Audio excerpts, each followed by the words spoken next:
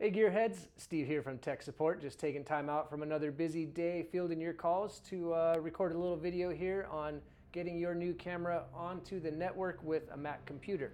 We've had a lot of requests for this video since we hadn't really done one, so first thing you're going to do obviously is plug in your new camera. I've got mine connected to the PoE switch here, no other cables needed, and wait for it to boot up. Once it gets booted up, you're going to go ahead and grab your computer, open up a web browser, and from there you will go up to the top of your computer and select your network connection. From here you're going to go down to Network Preferences. All right, once we get our network screen opened up, we're going to go ahead and select our network connection and click the Advanced button. From here we will select the TCP/IP tab, and then right here where it says Configure IPv4, we're going to change that from using DHCP to manually. This will let us pick an address for our computer that's compatible with the camera's default address, which is 192.168.5.163.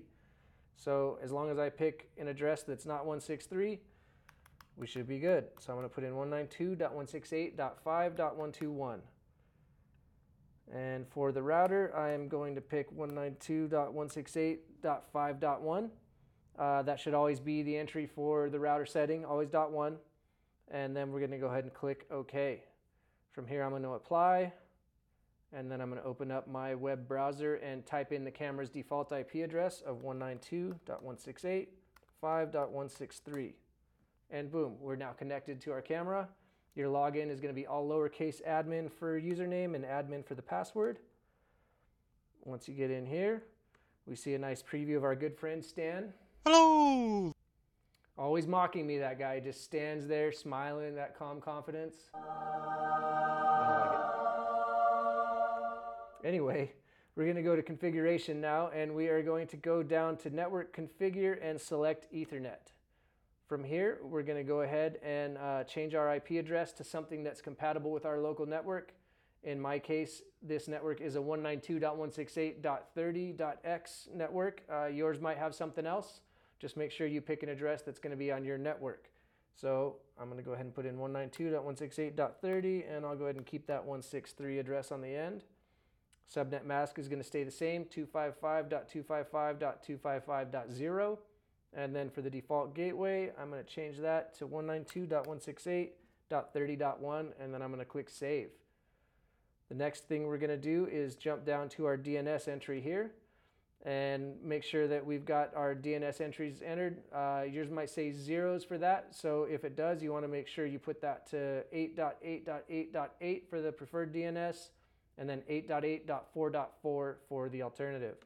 Go ahead and save that, and once we've saved both of these options, we're going to go ahead and click Reboot at the bottom of the screen here, and it'll ask you to confirm. And then the camera will start doing its little song and dance and reboot for us. And then we'll cue a little background music and fast forward, and we'll see you in about 45 seconds.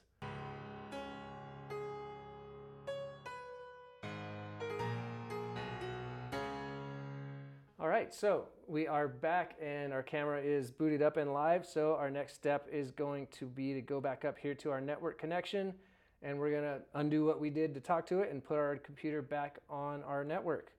So we're going to go down again to Network Preferences, select our network here, and click Advanced. Once again, we're going to go to TCP/IP, and right here for Configure IPv4, we're going to change this back to using DHCP, and then we're going to go ahead and click OK. And then we're going to click Apply, and we should be back on our network now. So now we can go ahead, jump back to our browser, and I'm going to type in the new address of my camera, which is now 192.168.30.163, hit enter, and there we are. Now I can go ahead and log in. I don't want to do it, but I have to. I know what I'm going to see. Oh, it's C. Florante. That's a lot better than looking at Stan, but there's Stan. I know some people like him. That's fine. I get it. Sort of. I don't get it, but whatever. You like Stan, that's on you. Anyway, that's all there is to it. So I hope you found this video helpful. If you got any questions, feel free to fire them off in the comments or contact us at Tech Support. We're happy to help you out with whatever you need. So until next time, try to stay away from that guy and have some fun, huh? Blah. See you later.